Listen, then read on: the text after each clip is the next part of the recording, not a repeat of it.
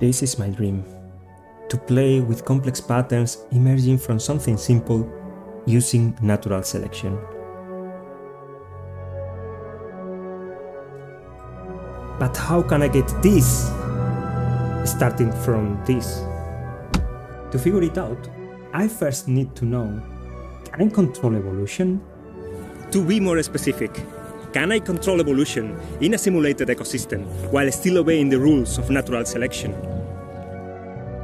If I cannot control evolution in my simulation of alien plants, it will never become a proper game.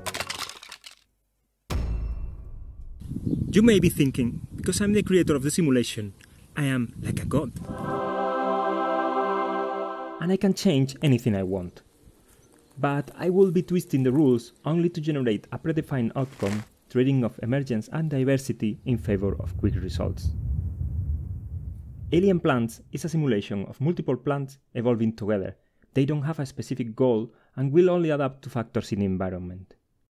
So they want to look like this or this. Honestly, I have no idea how they're going to look like.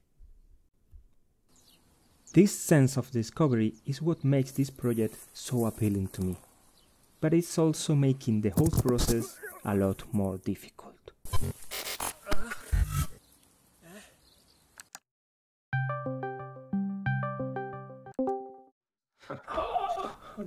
This is Leo. He is the creator of the Bibites, another evolution simulation based on natural selection. Instead of plants, his ecosystem is full of Bibites, and they evolve to survive. We are both facing similar challenges due to the difficulty of getting interesting results. In the Bibites too, like, by default, the Bibites are pretty bad. Like, most Bibites won't survive at the start, so I have to spawn them in continuously. That's the thing with evolution and those kind of complex systems. You have to try it out to know. Leo is right. It's time to start doing some experiments. The goal is to see evolution in action. So I will force the plants to adapt to a very specific goal, but it must be done within the context of the ecosystem. I am creating some selective pressure to guide evolution, but it must still work under the rules of natural selection. So I'm thinking of some kind of artifact, like a tower that shoots a laser to destroy any plant that doesn't have a pink flower. Yes, we are going for something simple. The color of the flower is the perfect trait for this experiment. Color is very easy to observe, and in the current model, the flower color has no function. I don't want to make it more difficult for the plants to survive. The laser tower has a target color, and it will kill any plant with a flower of a different color. But I need to define a tolerance range, otherwise flowers will need to be the exact same color. This sphere in the middle is the target color, and all the colors you see around are within the tolerance range. So now the laser tower will kill any plant that is outside the tolerance range.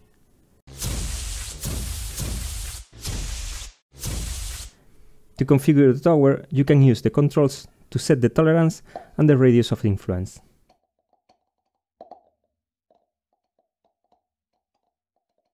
But the question still remains. Will I be able to control evolution with this tower?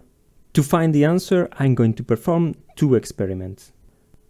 For the first experiment, I want to find what kind of setup I have to create to evolve pink flowers. This is kind of the baseline experiment of how the tower can control evolution.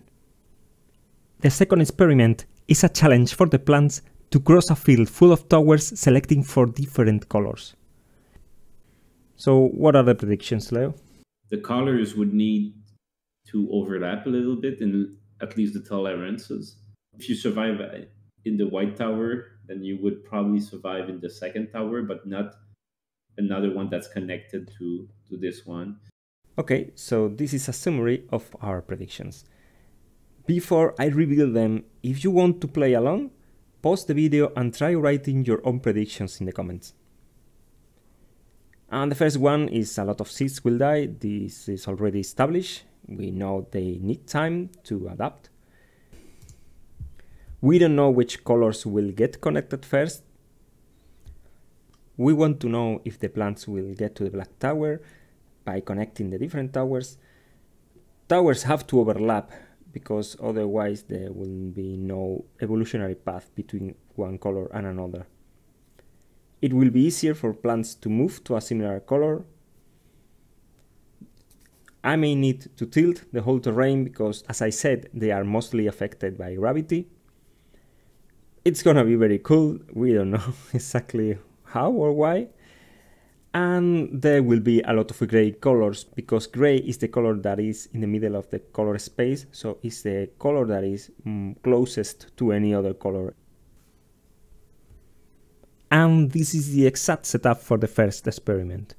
After multiple tests, this is what I decided was the best way to go.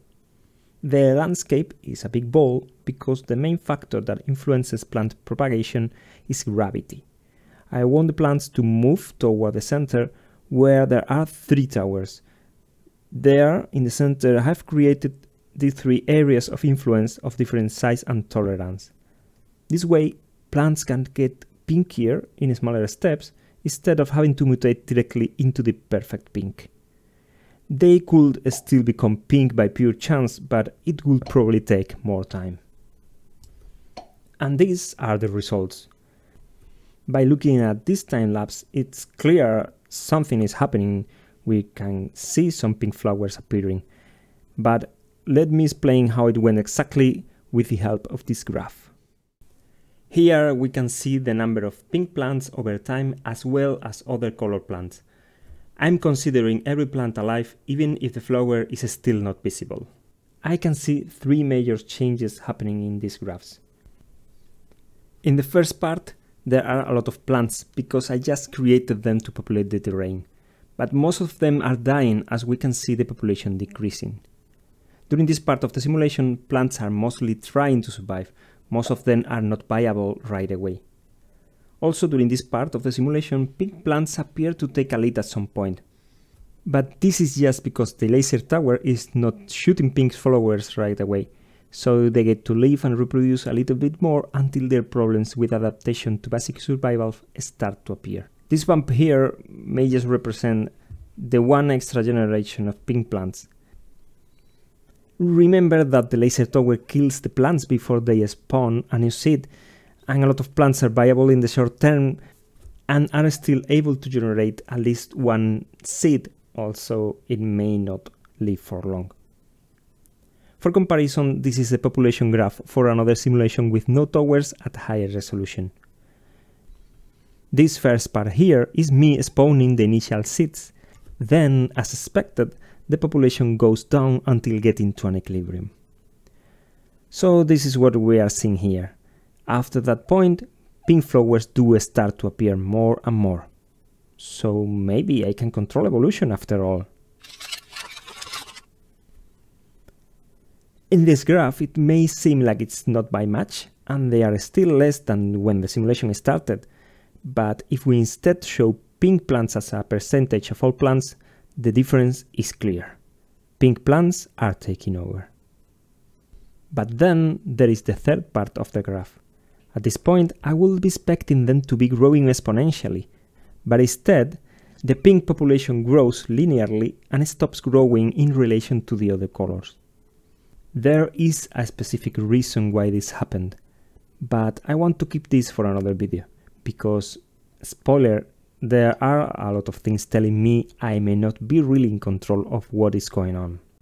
But there is still 1 experiment more to check.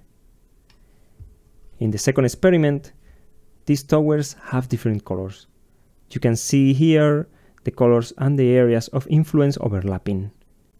And this new artifact is creating new seeds to ensure there are always new plants trying to adapt to the first white tower. I did some simple tests that I didn't even record because right away I saw the plants were not moving from the initial spot. So I tilted the whole terrain and changed it to have the shape of a funnel to avoid the plants going around the towers. Then I made this test with some balls rolling down to discard any bias. All the balls run in a straight line, and that confirms there is no tendency to move toward a specific side. Now the only thing left to do is to keep this running for a few hours. And let's see what happened. You can see here they start moving in a straight line and basically force their way through the towers. There is little incentive for plants to go side to side, so they just keep going at it. I kept this simulation running for 5 hours until the plants reach the bottom of the terrain, and at that point they started to spread everywhere. It's time to check with Leo if our predictions were correct. So a lot of seeds will die, we got that. We don't know which colors will get connected first. We assumed they were going to be connecting, and they were not connecting at all, they were just going straight forward. So we didn't thought about that. Will they get to the black tower? Yes, they did, but not because they were connected through the towers, but because of gravity.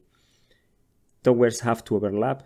Yes, we have found that that indeed has some influence. It will be easier for plants to move to a similar color. Not really once they are trait locked. Once they have low mutability, they don't really change color that much. I may need to tilt the whole terrain completely. I have to do that right away. It's gonna be very cool. Well, and there will be a lot of gray colors. Totally. We saw it were all grayish, orange, grayish, green, grayish, whatever. So we got 5 out of 8. Oh. Really? So there was another experiment, but it didn't work very well. In this third one, I made a test to see if the plants can adapt to the influence of multiple towers. And long story short, they couldn't. We're not going to discuss it very much because I'm going to do that in a separate video.